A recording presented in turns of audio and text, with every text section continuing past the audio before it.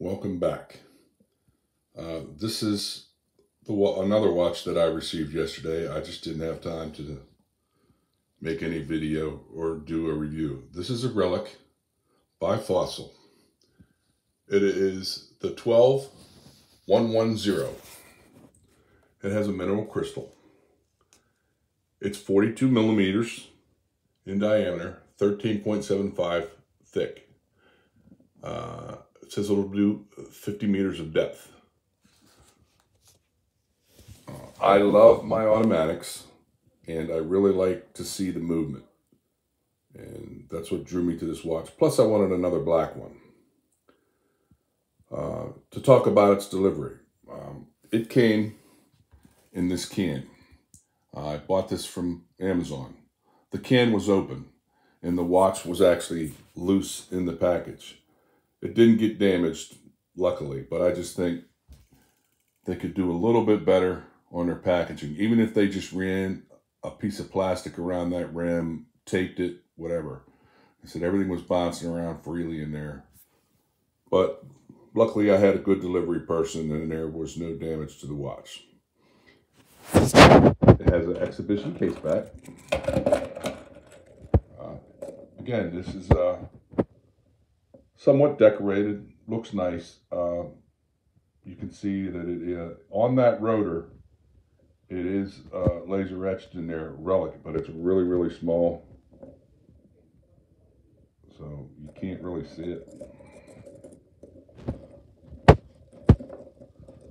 But I like when they go out and, you know, make it look nice. The band, it's okay. It's an $84 watch. I paid $84 for this. So, got no complaints. It's what I would expect at that price point. I also did some research on this movement. Got it upside down. Again, this is a seagull movement, which it's the second watch that I know for a fact has a seagull movement. It is the Seagull TY2723 movement.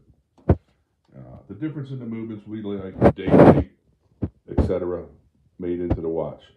And once again, I got it here and I tried to find out what I could about the movement.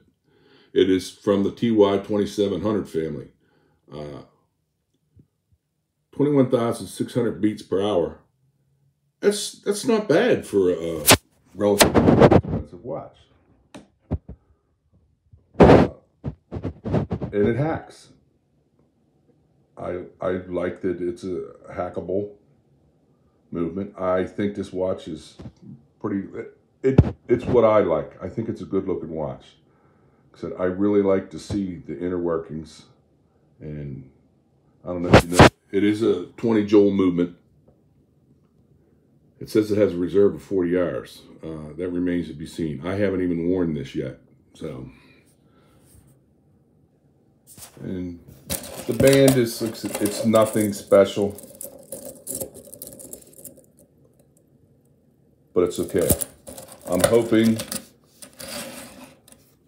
that this, the coating on this does not wear off.